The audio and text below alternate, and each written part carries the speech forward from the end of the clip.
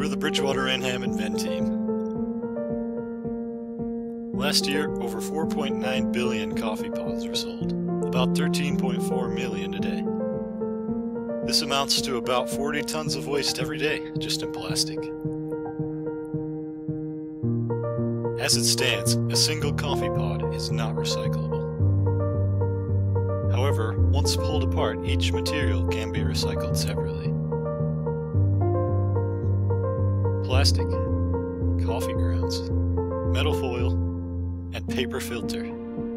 We are currently in the process of perfecting our invention to separate and store these materials. Our goal is to reduce waste and to save the world.